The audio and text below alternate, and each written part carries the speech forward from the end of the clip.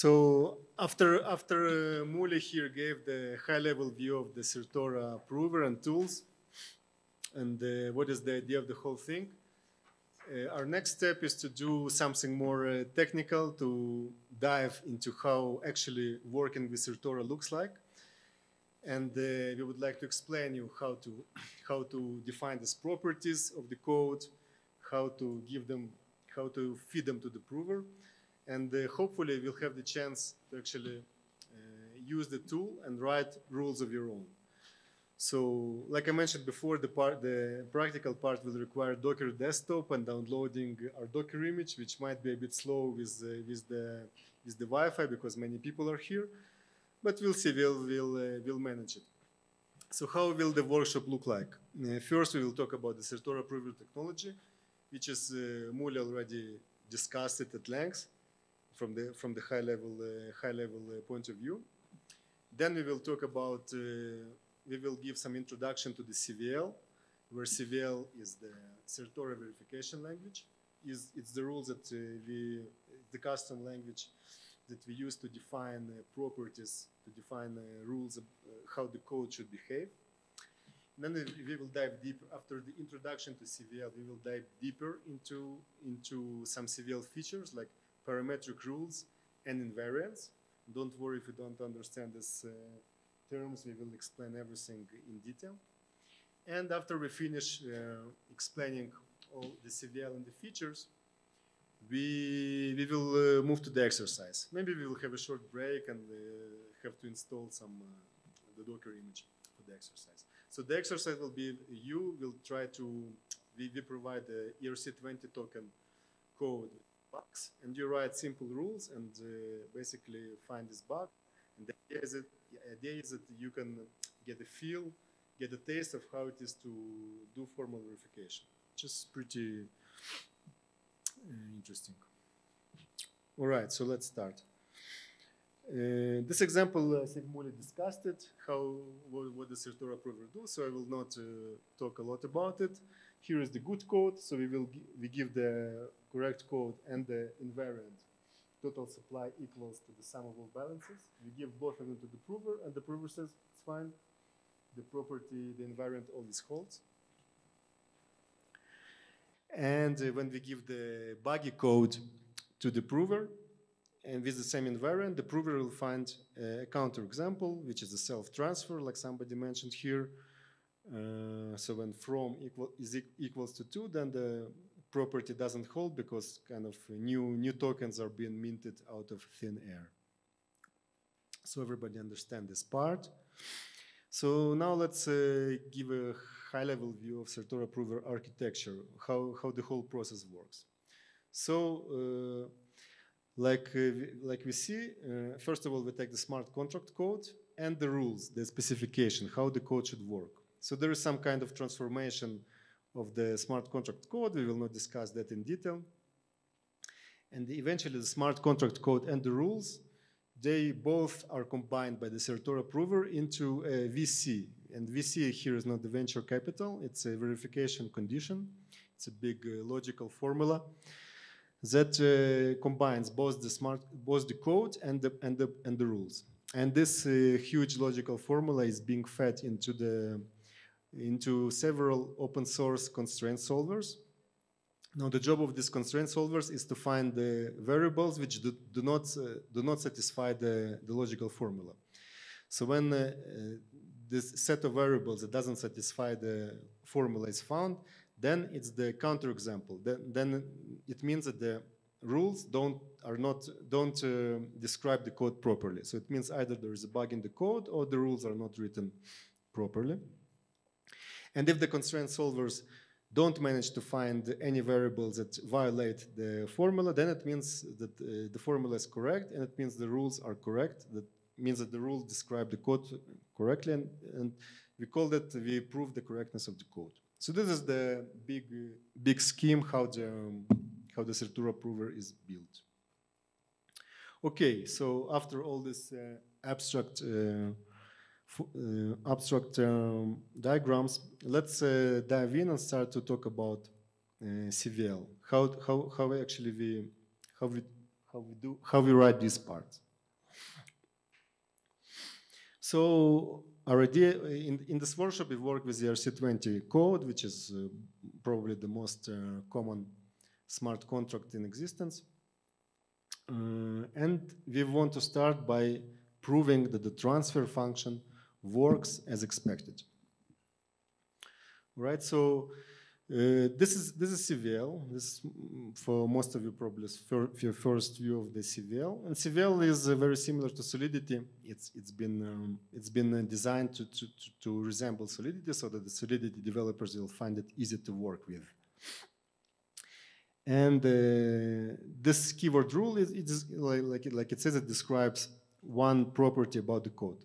So what we want to express? What do we want to express? We want to express that the transfer functions properly, that after the transfer is called on the token, then the sender's balance is reduced by amount and the recipient's balance is increased by amount. So this is the basic structure of the CVL rule. First, we do some operation, and then we describe the assertion. We assert something. We describe what should the state be after the operation has been executed or performed. So here we see there is all these variables, but you know, I guess we're all developers here, so we cannot use variables without defining them or declaring them somewhere. So let's see how we declare these variables. So my balance will be balance of message sender, which makes sense. Message sender sends the tokens, and recipient balance is the balance of the recipient. Then we call the transfer, and we check the balances again. My balance after the operation, recipient balance after the operation, and we do the assertion. Right? So if these assertions are true, then it means we've proved the correctness of the transfer function. We prove at least that the balances are increased and balances are handled correctly. Maybe you can see something, some definition is missing in the code, right? Anybody can see which variable is just is mentioned but is never declared.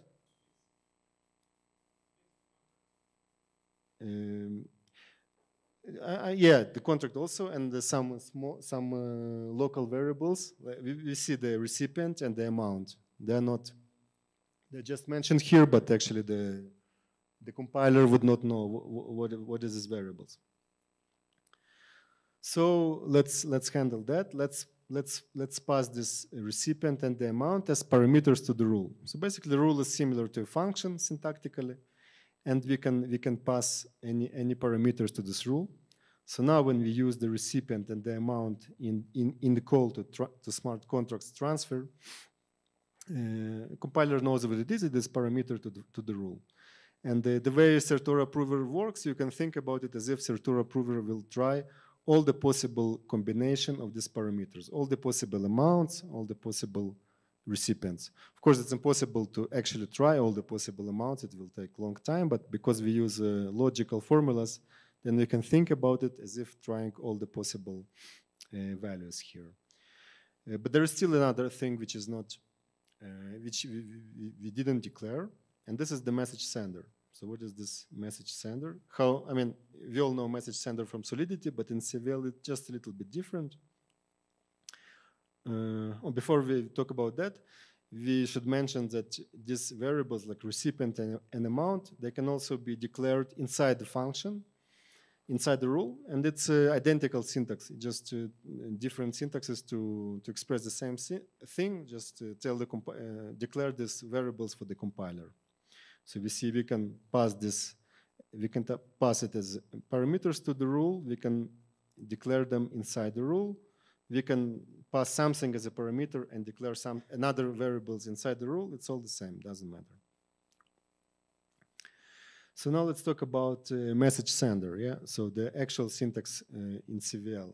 So in CVL, to refer to the environment variables, we use a data type called the env, a struct, and this struct contains all this built-in, all these variables that are built in Solidity. So in Solidity, you can use msg.sender, msg.value, block number, etc. In CVL, because it's not Solidity, it's not, it's different execution model. So we use this env struct, and we can refer to a message sender, message value, and block number, and the others as fields of E, of this env struct. So env is the data type, and E is the instance. Right, so to take the message sender balance, we just say balance of e.msg.sender. We just have to make sure that the E is declared, so the compiler knows what we refer to. And another thing important way we use the environment, we have to pass it to some smart contract functions. Yeah. So when we call transfer, we need to give it the environment as well. Yeah, because the transfer depends on what is the message sender value, what is the message, what is the MSG value, what is the MSG sender. So we need to give the environment. And then what happens is the prover tries the transfers with all different environments, different message sender. It will try everything. So now our rule is complete, but there is still something is missing. What is missing is the declaration of this smart contract calls. Yeah, so we know that ERC20 includes balance of. We know that ERC20 includes transfer, but we also need to declare them for the CVL compiler, right? So how do we do that? We use a methods block. So here is an example of a small methods block, and in this methods block we have a declaration of balance of. Now you will see some keywords that you're not familiar with from Solidity, which is env-free. What does it mean? env-free means that we declare functions that don't use the environment, that they don't care about a message sender, don't care about message value. Usually it's going to be view functions. Yeah, like here we have balance of, we have allowance. These are view functions. They don't change anything. They don't care about the environment. So we declare them in methods block as env-free. And it means that when we invoke these functions, when we call these functions from the rule, we don't need to pass the environment to these functions. That's why you can see here that when we call balance of, we don't send the environment. We just send this parameter, the address, the MSG sender. At the end of the day, it's an address. But when we call the transfer, we need to pass the environment on top of the usual transfer parameters, which we all know, which is the recipient and the amount. Okay, so now we wrote the message block. Now we have the message block. Now we have the rule. And let's see what happens when we actually execute this rule with the Certora prover. This is the output. This is the output of the tool. So when we run the rules, it gives you a web page which is dynamically updated with the execution results. And we see on the left side the name of our rule was transfer. Here it's called transfer spec. It should be transfer. And we see that the rule failed. Yeah, we see this scary red icon. So what could be the problem in this rule? Can anybody say why is this rule incorrect? Why is there a counterexample?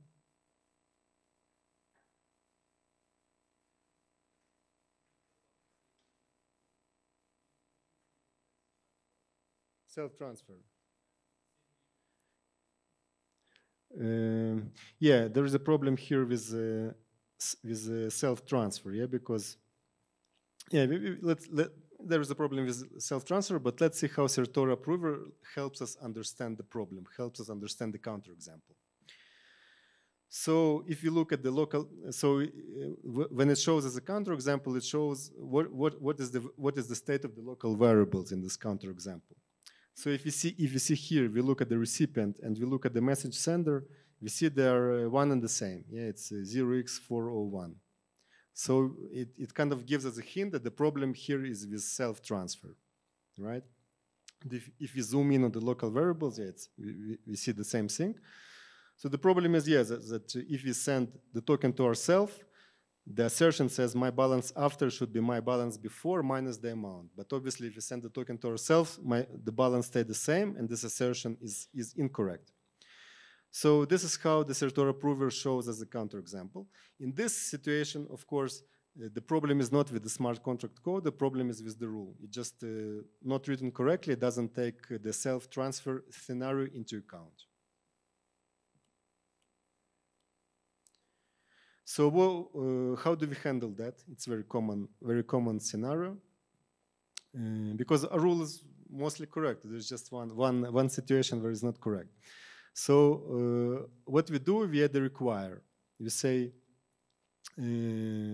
let's only look at the scenarios where the message sender is not equal to recipient. Let's ignore completely the scenario where message sender is equal to the recipient because it's not interesting for us. And for this, we use the require keyword, which basically kind of a precondition. Yeah? So here we have a precondition, here we have the operation, and here we have the post condition. And when we run the rule with this requirement, it will succeed because now it's correct. So this for most of you it's a first introduction to CVL. This is how rules look like. This is how we write the rules. We went over rule declaration, variable definition, methods block, and what is the env variable. So this is basic intro to CVL. Congratulations! Now you've already seen CVL and know the basis of it. Now let's do something a little bit more complicated. Now let's move to another rule where we want to say that whenever transfer is called, the recipient's balance always increases. Yeah. So what we do is we take the balance before, balance of the recipient, then we transfer some tokens to the recipient, some amount of tokens. Then we take the balance again, and then our assertion is that the balance after should be greater than balance before. So I guess most of you already see what can be problematic with this rule. Yeah?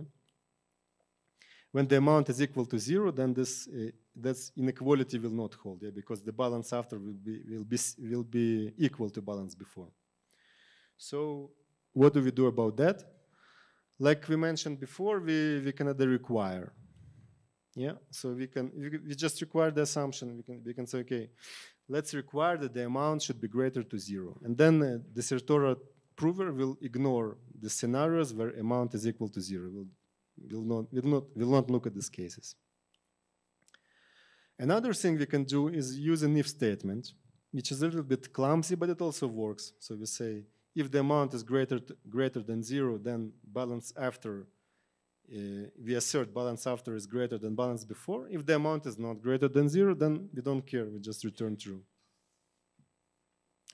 But there is a more elegant way in CVL to express this if statement, and this way is to use an implication, which we use. Basically, it's quite common to use with CVL. Implication is a logical operation which is not present in Solidity, but it's very useful for assertions.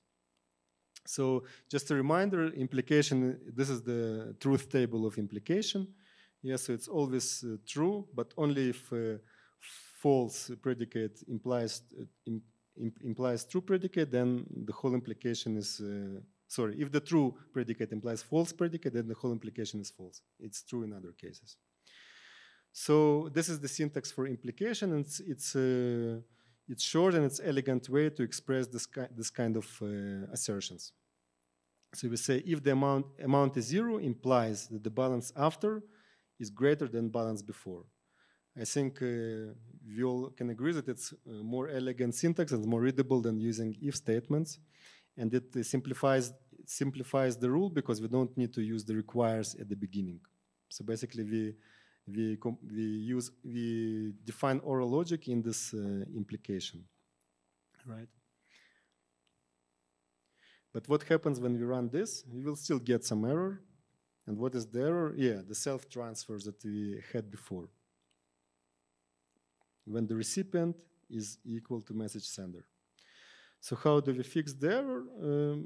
Yeah, we can now. We already know a few ways how how to fix this kind of error. So again, we can add a require that says recipient is not equal to message sender. We could also use an implication. It's not on the slide, but also implication could be added here. It just would make it a bit more clunky, this assert in the end. So basically, implication is like an if statement where the else block contains assert true. And just to summarize, the ways to work with assumptions, either there is a require as a precondition, or we use implication in the assert. Okay, so questions until now? Everything seems clear? Awesome. So now let's move to another syntax, another part of CVL syntax, which is revert. Yeah. So in general, if we use the syntax that we looked at until now, like precondition, operation, postcondition, the prover only looks at non-reverting path. So if during the execution of smart contract it did the revert, then the prover completely ignores this execution path. It will only look at the paths where there was no revert. So in this example, this is a bit counterintuitive. So let's look at this function foo, which reverts if the parameter is 10. And now we write a CVL rule, which is supposed to test foo. So we invoke foo with 10, and we say assert false. So assert false, of course, means that the rule will fail because false is we can never assert false and expect true. But the rule will succeed. Why? Because when we invoke foo with 10, it always reverts. So the Certora approval will always ignore this execution path, and it will never reach this line. It will never reach this line, and the rule will succeed. So this is a bit counterintuitive part, which important to remember. That it all.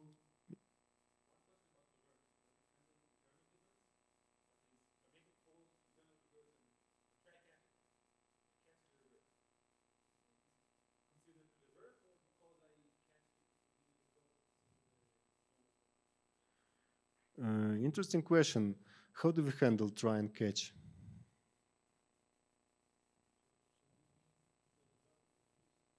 If the revert is caught inside the solidity code.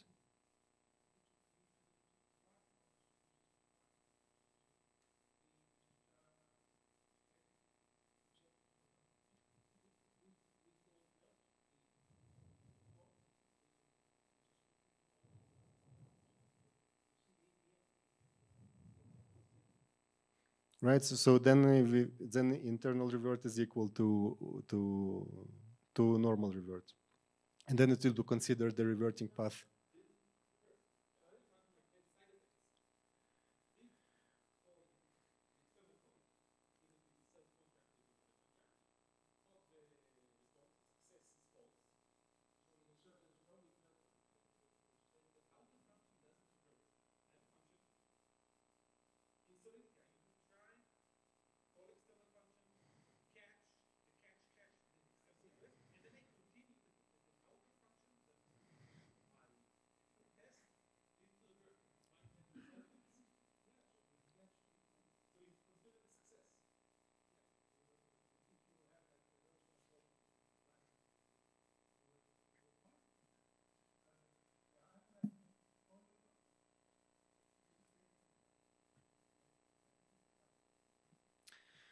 Right, so we see that the prover normally will consider non-reverting paths, but sometimes it's very important to consider reverting paths as well. So of course, code, sometimes we have to verify, we have to prove that the code reverts correctly.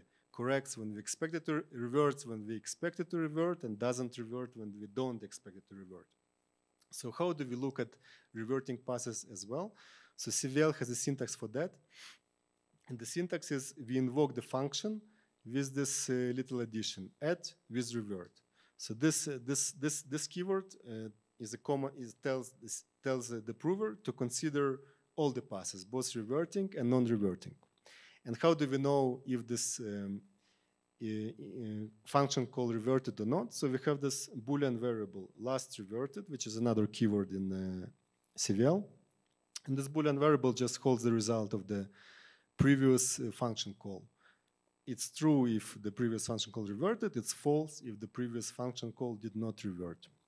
So this is an example of a rule that uses this syntax. So it says, user must not be able to transfer more tokens than they own. So what happens is, first we had a precondition that says the balance of the sender is less than the amount, right? So obviously we cannot transfer more tokens than our balance, right? So this transfer should revert. And then we call transfer this invalid amount. And we assert that this call reverted, yeah? That the last reverted is true. Again, because the amount is too large, because the amount is larger than our balance. But when we use reverse, there is a lot of small nuances, because a function may revert for several reasons. We expect it to revert because the amount is too large, but it may revert for many other different reasons, and it's important to remember when we work with reverting passes. Now we will look at different scenarios where the simple function transfer reverts for many different reasons. So first of all, when we execute this rule, we will, okay, so now we do a little bit different rule. Now we say the balance is legitimate, right? We transfer with revert, and we assert that the call did not revert, okay? Now the balance is greater than the amount, so we are allowed to transfer this amount. But we say, okay, let's consider the reverting passes as well as non-reverting. And we assert that there was no revert, yeah, because it looks good, yeah. We have our balance is good enough, and we try to transfer tokens. But we're still gonna get a lot of reverts. Why?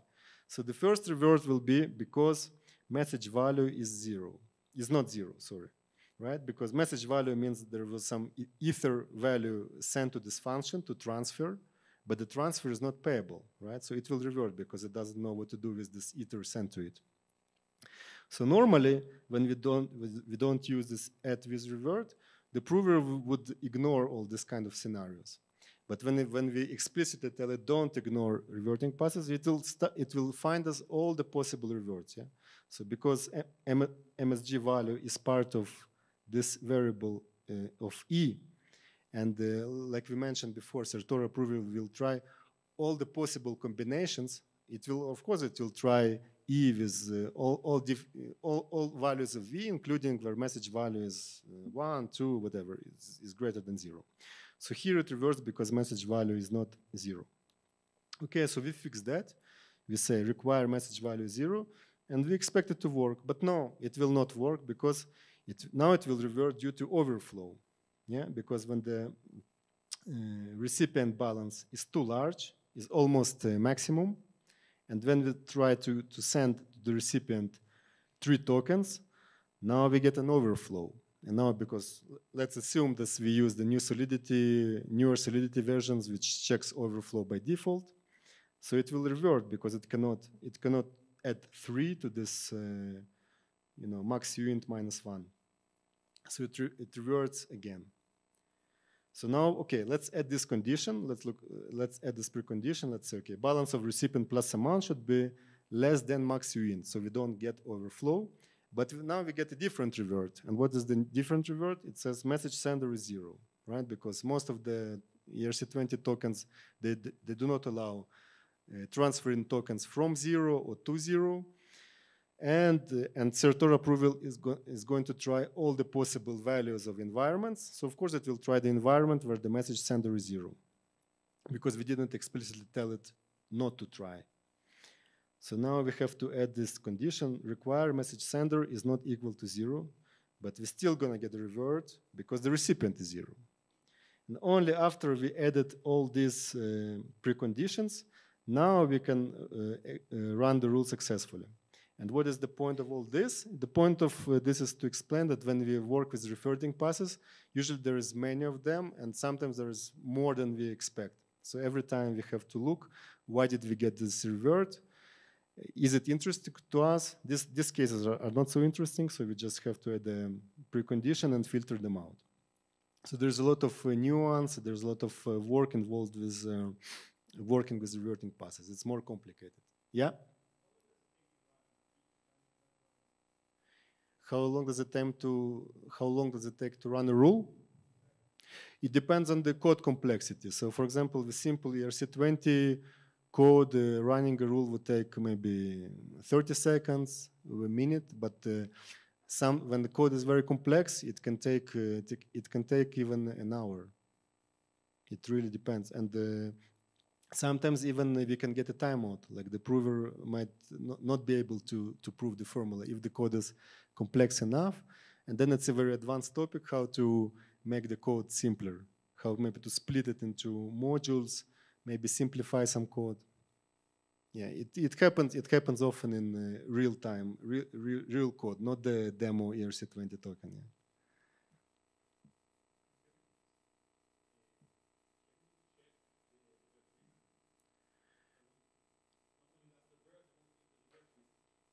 You mean the message? No, we don't have the message. But we use the trace, call trace, and the variables to understand why it reverted.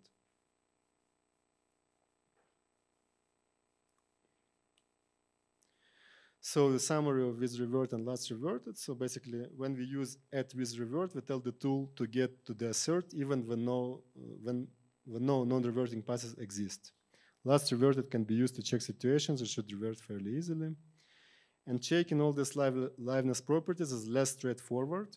Like we showed, we have to look at a lot of nuances and add a lot of requires. It's common. So another how to say check spot. We finished another part of the explanation of CVL. So we went over transfer spec, check addition of transfer rules, transfer reverts, transfer does not revert. We already seen example of 4 rules. We explained the env variable in more detail, and we explained with revert and last reverted. And now Sasha will explain another parts of CVL, another CVL features.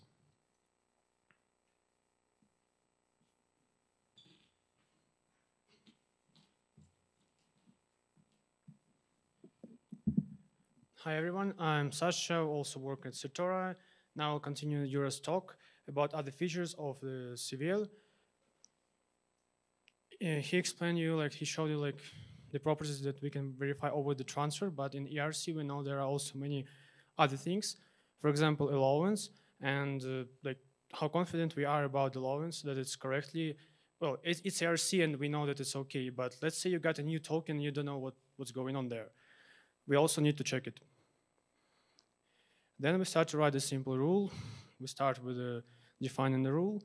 Then we usually prefer to start, it's like a good practice, from the assertion where you express your formula. For example, here we want to say that if allowance was changed, then the message sender was the owner. Pretty simple, but also it can help you to understand what do you need for your rule. For example, we definitely need to call approve because the properties that we want to verify is, for now, it's only on approve. We define the necessary variables to call it, and we made a call to approve itself. And the only thing that left is allowance before, allowance after, simple call, simple rule. If we run it in our tool, we will get it as verified, but what does it mean in general? And now it's the time to talk about the coverage. It's like one of the important property of our properties that we try to improve this part to make the coverage more like if the construct is covered like on 100% that we know it's like the perfect. It's not easy to reason about it, but we try to do our best. So according to that rule, we can say, does it increase the coverage? Is it well written? Is it passing? It might be objective, but we should do our best to improve the coverage. And what we can say about coverage of allowance. The good thing that we proved that it's like approve is only called by the owner. That's good. But what about other functions? There are many other functions, and they can change allowance. One approach is like the most straightforward, but the most tedious.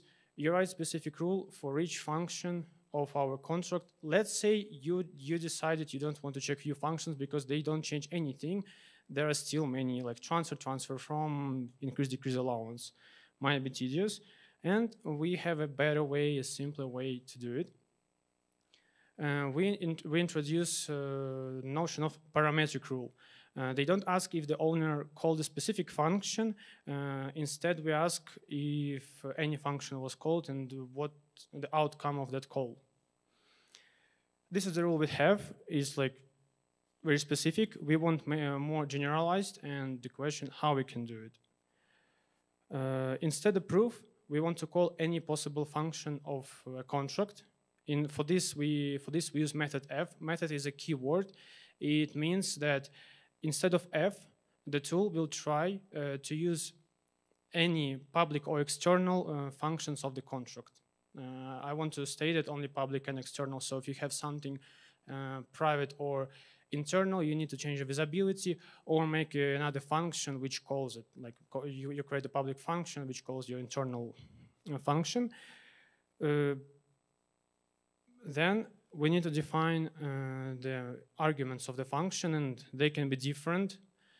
Here you don't need to specify it because we have another keyword called data arg. It means that the tool automatically will assume necessary arguments for each function. Like if it's like only one address as an argument, or it's like you int an address, we don't care right now. The rest we simply copy from the previous version of the rule, where we did it only for approval only. And now let's try to run and see the magic happens. This on the left side, you can see all the function that our tool tried to call, and the only one, but there is one red dot that we don't really like because it's a violation. I mean, if it's a bug, it's good because we prevented it, but it also might be in feasible state. Here we see that it's like we transfer from, and it's legitimate way to change the allowance as we know it. But let's try to understand what's the real reason of it. In our verification report, we can get a call trace.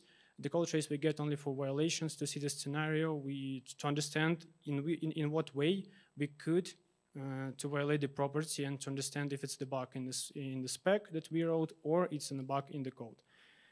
Here we see the arguments that we used for transfer from. The sender is 401, the same as owner, recipient is F.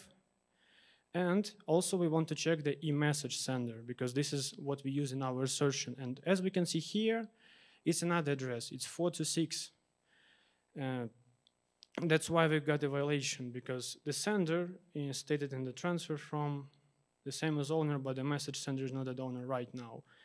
And what we can do about it, because we have a violation, but it's not a problem code, we can change our property a bit. And the way to do it, that instead of saying that allowance is changing, we want to ensure that if allowance was increased, then the message sender should be the owner. Any questions at this point? Okay. Now if we run it, we see that it's passing. Well, that's good. We checked something, and we increased allowance within allowance, but there are still some unverified parts about other functions. For example, how we can change allowance. One proposal that we have is to check if allowance was changed by specific functions. And for this thing, we use another feature of CVL. It's called method selector. The most of the rule we take from the previous version, but we change the assertion a lot. Here we see if allowance before and after different. Then we check using the selector. F selector equal then the function signature dot selector, and we know, like for example, we could read the code and see what changes it briefly, like approve, transfer from, increase, decrease allowance. we check it. Here we use we can use them in one block with OR. We cannot use AND because like in any specific run, F can be only one method. So that's why we use the OR. And if we run it, it will be verified. So we also again increase the coverage. Now we're more sure that there is no other way to change allowance. We are more confident here, and it's like we covered like all like the main things about the rules. How we like but the rule is only one thing which we use to explain our properties. There is another thing. We call it invariant. It's a property of the contract state that is expected to be true whenever a contract method is not currently executing. It's, as I said, it's like another way to write the properties, but it's only applicable for several types of them. The types of the properties is not a part of this talk, but in general, we can reason about valid states of a contract and high-level properties. By high-level properties, we usually mean if we reason about external dependencies or not dependent on the implementation. Some properties, they're not dependent. Like in ERC, the total supply should be greater or equal to the balance of one user. Just like the simple example. Like some benefits of an invariant, usually it's smaller in the size because it's smaller in the size. It's one of the reasons why it's really comfortable. It also covers a bit more than a rule because the rule doesn't cover the state after the constructor. Invariant can do it. Invariant we also can rewrite as a rule every invariant, but not every rule can be rewritten as an invariant. And one of the main disadvantages, if you want to check any specific scenario, for example, in a parametric rule, I showed you that we can call only method F, but you can define method F and method D and to see some other interesting outcomes of it. This is an example of the properties that I already defined, that the total supply is greater or equal of balance of a user. And on the top, you see the invariant itself, pretty simple, like only 2 lines of code. And this is how it looks in a rule. And also it can help you to understand what is an invariant. Invariant is simply the requirement that we defined, then any function call, parametric call, and then the same assertion. This is like how it looks like, but there are several violations. We won't stop a lot about how to fix it because invariant is more like additional topic for this workshop, but I want also to show you the benefits of invariant in terms of the size and comfortability to use it. Because, for example, we want the first thing that we will see in that violation that, like in our assertion right now, we assume only balance of one user. And the counterexample will be like the total supply equal to balance of a user, but what about all other users? They also can transfer, do something, and this is what happened. In the counterexample for that rules, we change a little bit our invariant. Now we assume 2 invariants, but there still will be the violation and transfer because it's a parametric call. And 2 and e-message sender in transfer, they can be different from the addresses that we check. And this is what will be the violation. In this case, we need a preserved block. It's just a set of requirements that will be applied only for transfer. This is how it looks in invariant. We need to make sure that the 2 equal to account from our invariant and the message sender equal to our sender, that the balance of we check. But if we try to write the same in a rule, it takes much more space, much more lines of code. Not really comfortable. Of course, you can put this if block inside the rule, but then the readability will be awful. It's better to make as a separate function, but here we need to use again selector, define variables, write some constraints, and then we need to call the transfer. So you write the transfer 2 times instead of 1 time here, for example. But it doesn't mean that if you define this function, it's always the bad thing. For example, it's good in reusability if you need to use this function in several rules, like welcome to do it. It's a really good thing because you optimize the size of your code. And as I said, not everything we can express as an invariant. So, and this was an example just only for transfer. For all other functions which had violations, it's kind of the same. The main point is just to show you another feature of CVL, how to explain the properties and why it might be good to use it.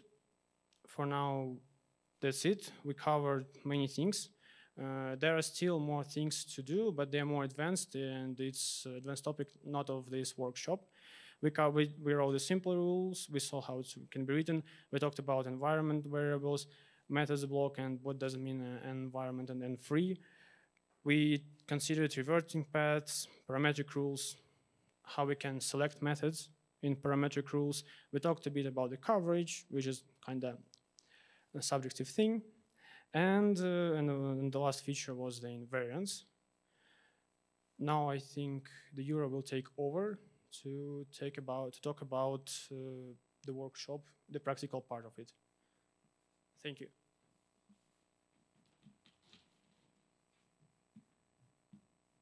So we went into a lot of CVL features, a lot of theoretical stuff, and now let's try to do some hands-on work. Yeah. So we're going to work on OpenZeppelin's ERC20 token contract, in which we inserted some bugs, really simple bugs. So if you look at the Solidity code, you will see the bugs immediately. They're not super interesting. The interesting part is to try to find the bugs using formal verification. So the task will be to write a unit test rule which verifies transfer and the parametric rule. And then there is a bonus task which is a bit more complicated, parametric rule. Yeah. So what we're gonna do? So first of all, you should have the Docker desktop on your laptop, and you should clone this our tutorials repository. So can it be people who participate in this exercise raise hands?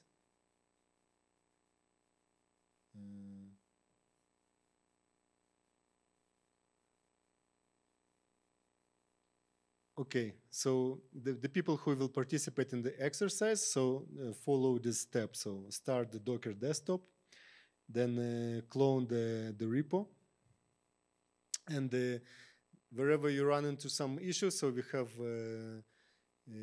Sasha, Arman here, me will help you with anything.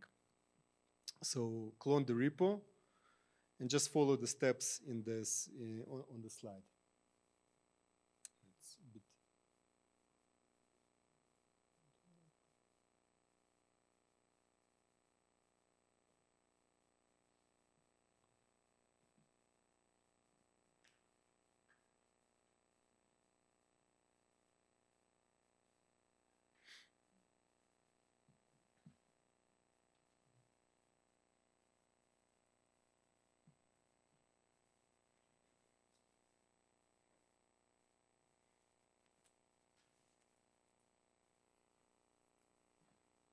So again, people who followed the exercise, please raise your hand if you run into some any issue. We will help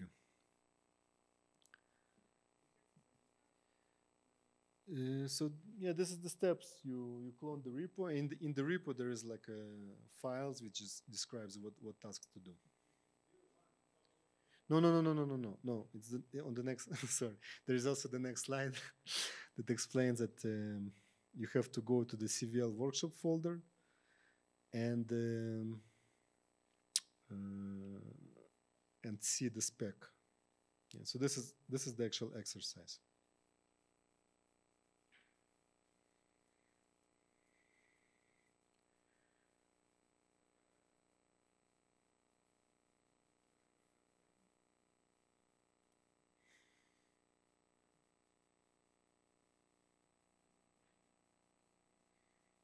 So we start with people who follow, start with the Docker, clone the repo, open the correct branch of the repo, check out of the correct branch, and then you have to open this, open the Docker, use the reopen container command in Visual Studio Code with the remote containers extension.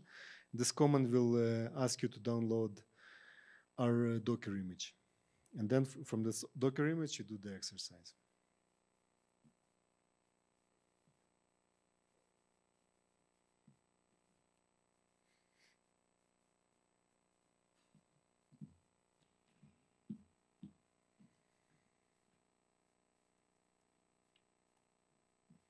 They changed the name.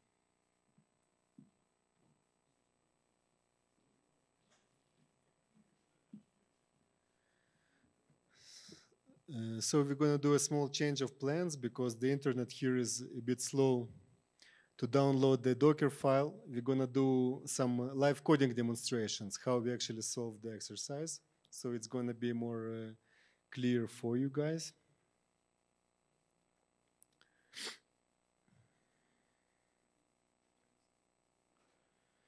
So our task is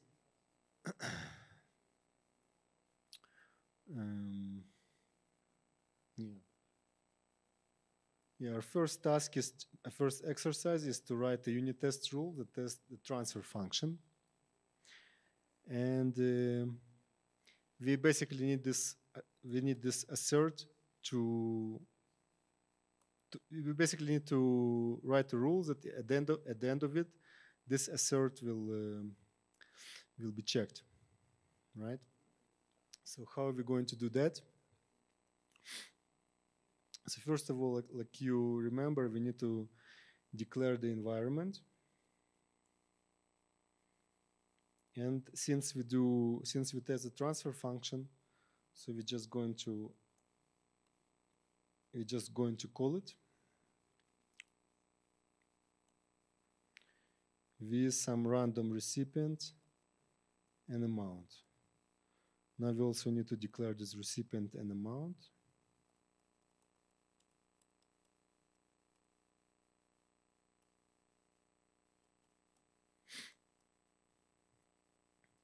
And we need to declare these variables, balance sender after and balance sender before. So balance sender before will be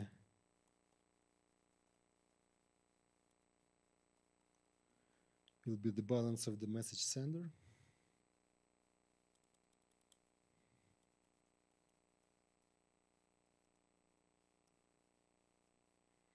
So all these functions like balance off and transfer and others already declared in the methods block. There is no need to declare them again.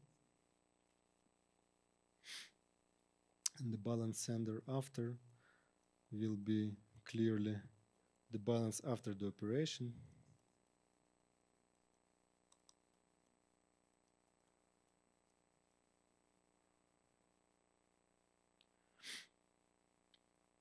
And now the rule looks ready. So according to the instructions, we can execute it.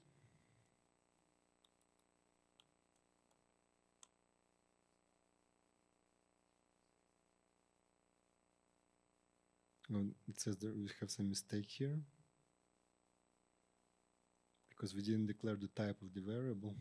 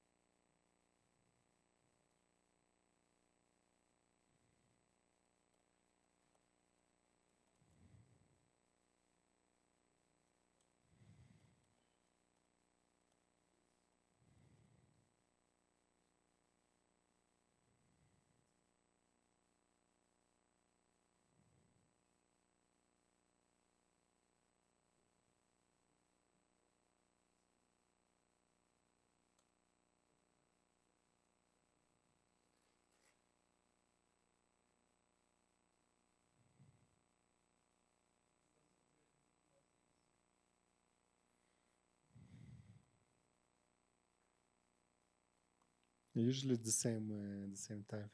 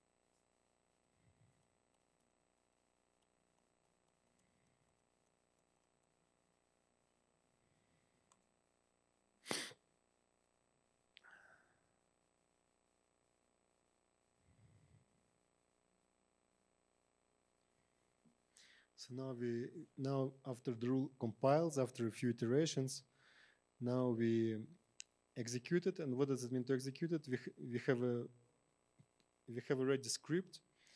The script just runs the Certora run command CLI tool, and we tell the Certora run to verify the ERC20 contract with the setup.spec. So like we mentioned at the beginning of the talk, to the Certora prover, we have to give the smart contract code and the rules. So here, this is the smart contract code, and these are the rules. So what happens here is that there is some kind of static analysis happening locally, and then the tool sends everything to the cloud. So the main chunk of the tool runs in the cloud. Just some small local static analysis runs on the computer, and most of it runs on AWS. And here we get some command line outputs, and eventually it will give us the link to the web page where we'll see the execution results.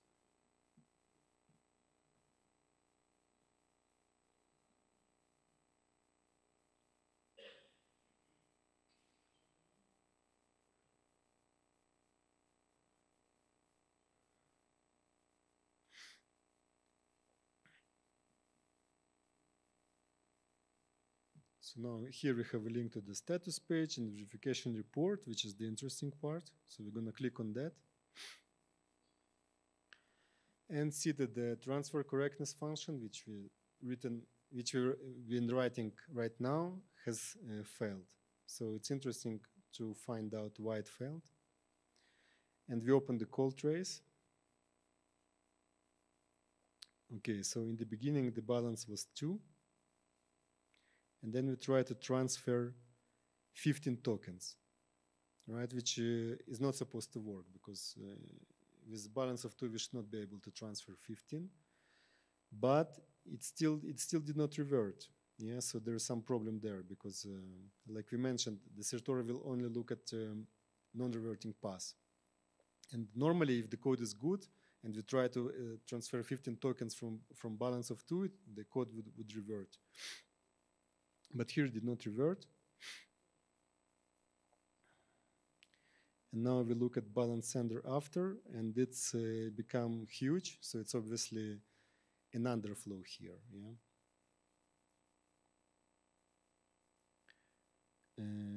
It's obviously an underflow. So this assertion doesn't hold, yeah, because now balance sender after is huge. It's almost max uint, and balance sender before was very small. Zoom.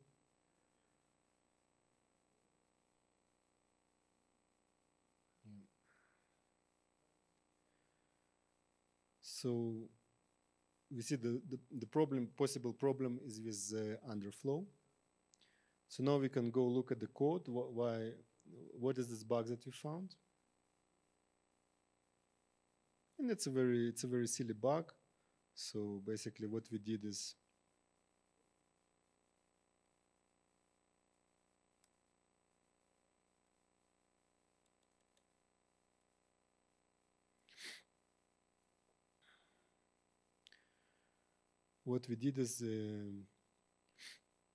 we just say unchecked. We do this transfer unchecked.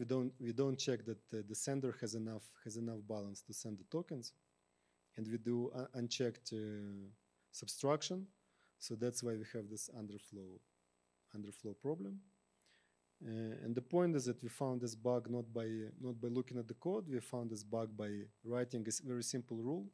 We call it the unit test rule, because it just checks one function, one particular scenario. And we already found, the prover found this problematic case for us. We just try to send too many tokens, and the code doesn't check that the balance is sufficient. So that's why we have this problem. So this is the exercise 1.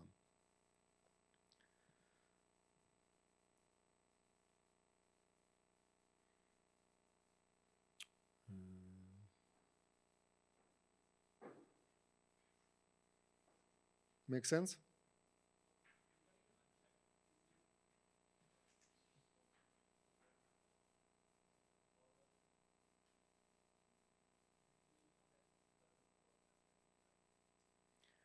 I think usually the code should checks if the balance is sufficient for the transfer, and I think I just removed this check. Require that the balance is greater or equal to the amount. But when there is no check, it just says, okay, we have enough tokens, so let's go.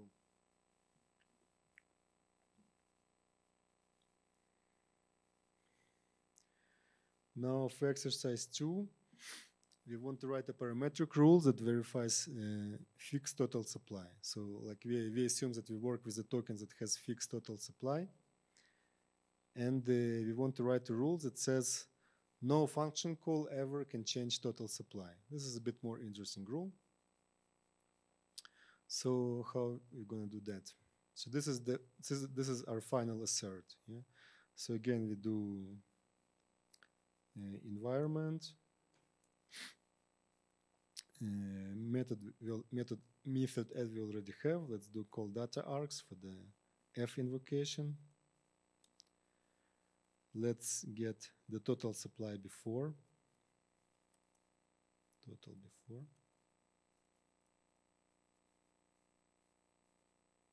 This total supply function is already declared here in the methods block. It just access to the public variable. And now the magic part is calling any function with any arguments. And again, we will take the total supply after the operation.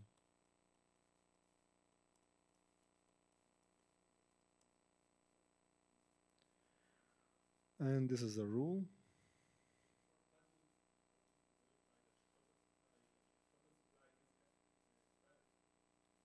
Oh, that's a very good question. But this would require much more rule writing than we can do now. Basically, for this we would need to track locally if the total supply variable is updated correctly. For this, we would use some local state in CVL, which we call ghost variable. Basically, like we would have a CVL variable which tracks the solidity variable. It requires a bit of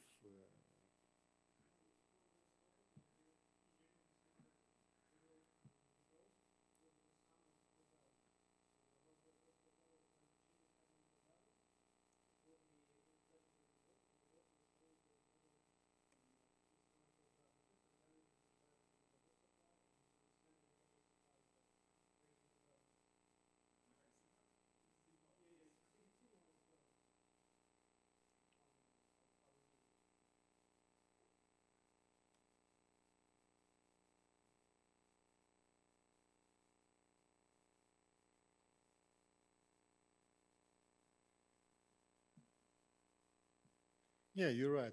If you want to really verify everything, we need to prove that the total supply variable is updated correctly. After we prove that, we can already use this proof and use the total supply variable and assume that it's true. It's good.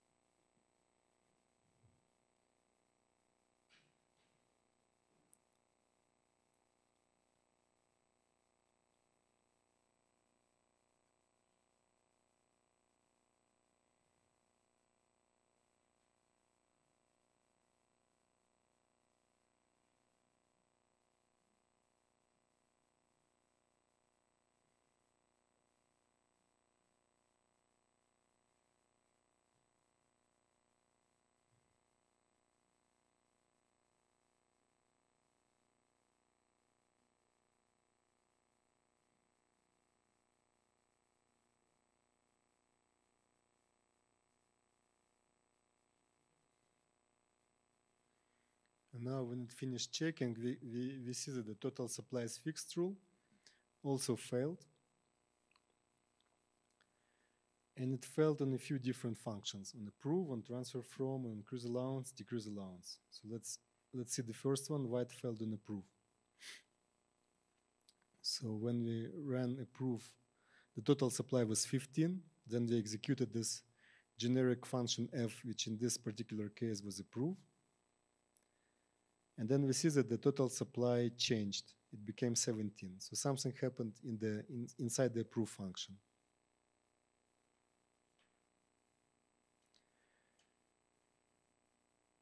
And if we drill down the call trace into the deep inside the proof, we see that for some reason something changed in total supply. So this call trace gives us a place to look in the code.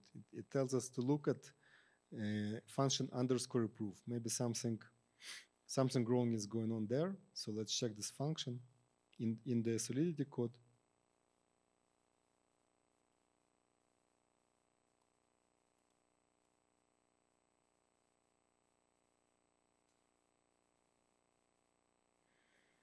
So we can see immediately that the total supply has just increased the approve, just increase the total supply by the amount asked to approve. Yeah, so it's a very silly code. Again, the idea is to show how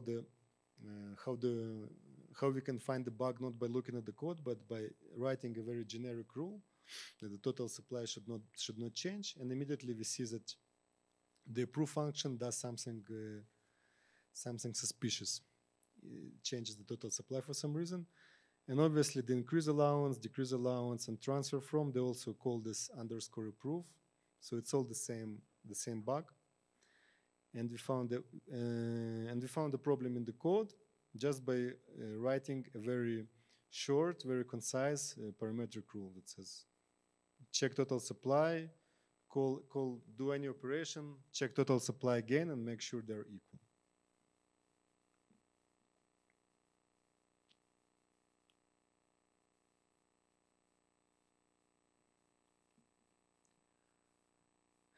So this was the second task.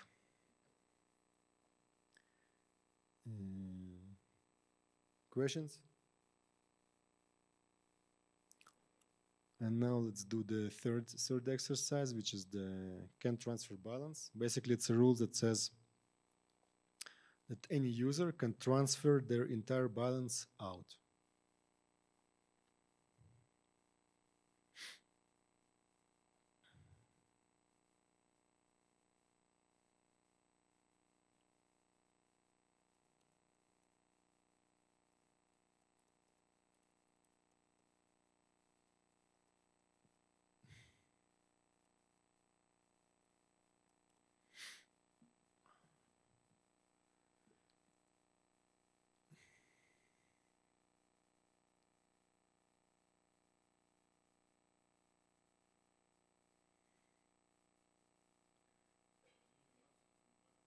Sorry?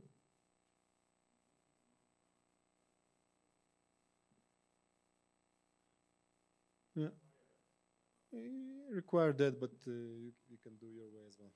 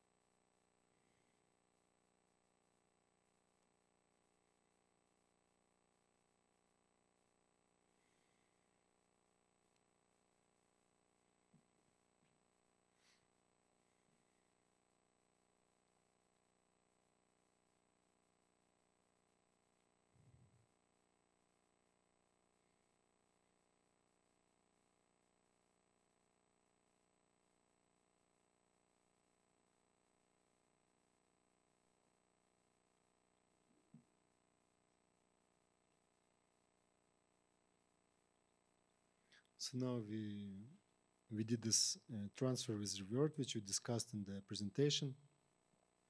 It requires a lot of preconditions to make sure that we don't get reverts on things that don't interest us. All this stuff.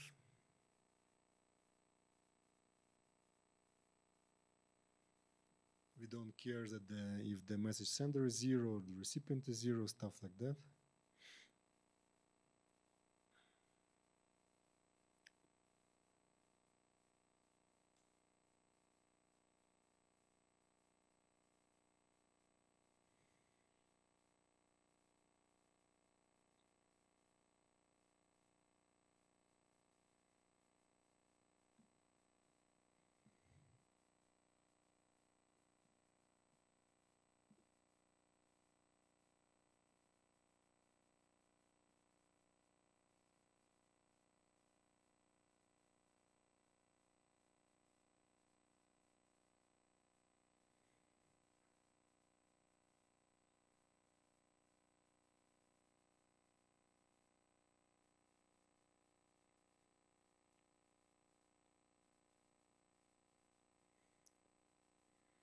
So now the execution, the verification completed, and we can go to the report and look at this can transfer balance rule.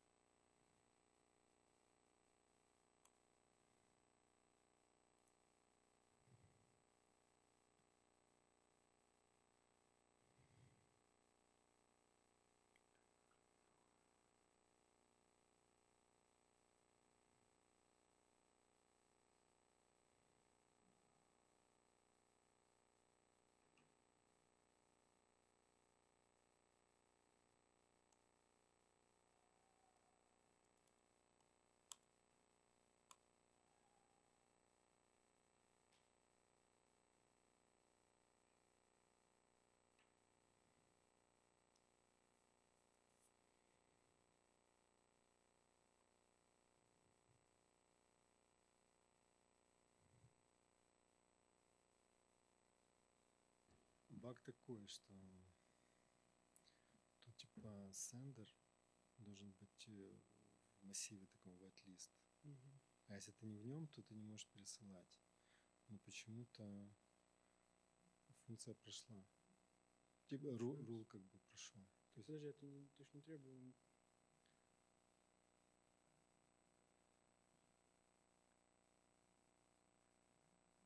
есть как бы такой rule, который должен выявлять проблемы с whitelist'ом. Это даже не баг, это такой malicious.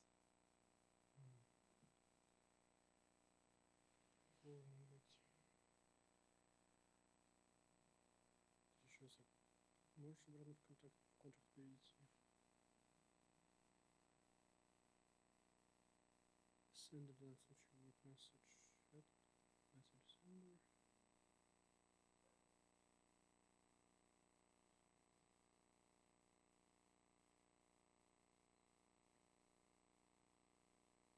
Can transfer balance.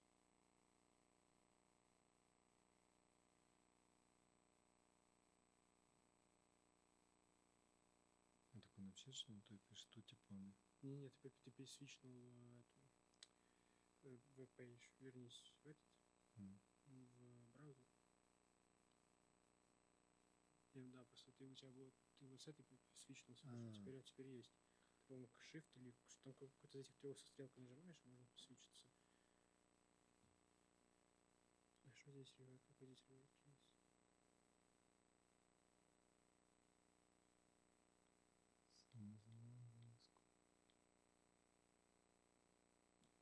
Тут message value, окей. Я понял. Просто это закомментировал, чтобы проверить, работает ли он вообще. Да, дальше еще раз. Скажи еще раз код, он пока ранится.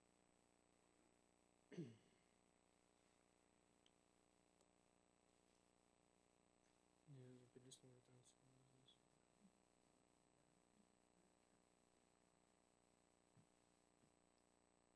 Если чисто так, то должно было появиться.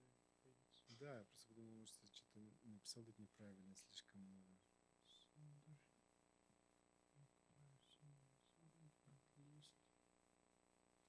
А если сам трансфер издаем, проблема.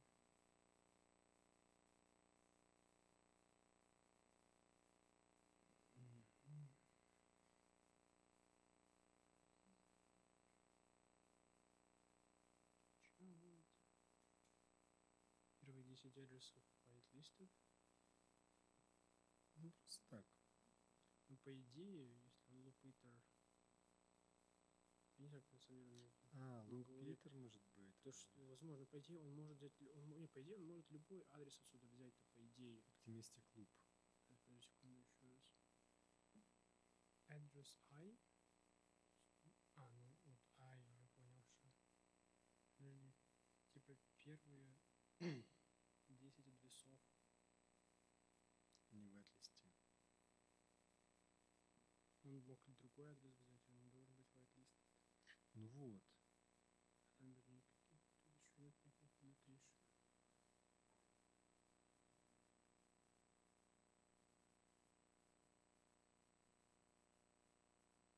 Что-то странная информация.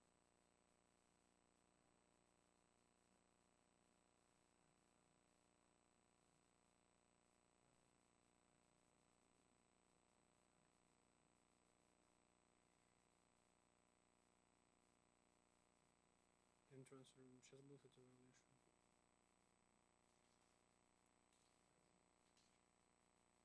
Violated for...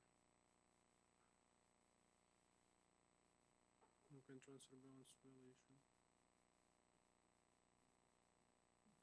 Сейчас таки есть.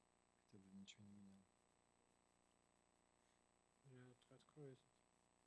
Transfer, call trace, что не трансфер. Ну, какой revert case? Whitelist. Да, whitelist revert. Да, whitelist. So our final exercise was to write a rule that verifies how a user can transfer their entire balance out. And what we did, we added all this requires for all these preconditions that for cases that don't interest us, so we don't fail on message sender 0, recipient 0, or message value greater than 0. So we filter all the things that are not important, and then we just call transfer with revert and assert that there was no revert because all the conditions are correct for a transfer, but we still see that the function failed, the function reverted, and when we drill down the call trace, we see that there is a line, something about whitelist in the smart contract code, line 279. So we will go to the smart contract to the line 279. And we see that the transfer function in this token, it requires the sender to be whitelisted. So only whitelisted addresses can transfer. That's why we got to revert, because actually this is like an example for a malicious token that doesn't let addresses transfer tokens out unless they're whitelisted. So there used to be like rug pull tokens like this maybe a couple of years ago. You can buy this token, but you can never transfer it out. You can never sell it. So this is another example that there's like this is not even a bug. This is kind of an example for a malicious code, and we can easily detect it with a simple rule that tests that users just can transfer their balance out, right? And the prover immediately finds a counterexample. Any address like here 401, it's not whitelisted, so it cannot transfer the tokens out. So this concludes the hands-on exercise, which unfortunately difficult to do without with slow Wi-Fi and without installing all this Docker image.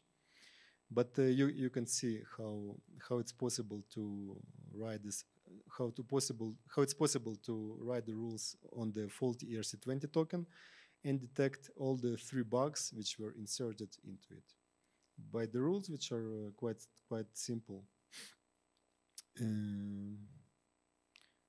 This is it.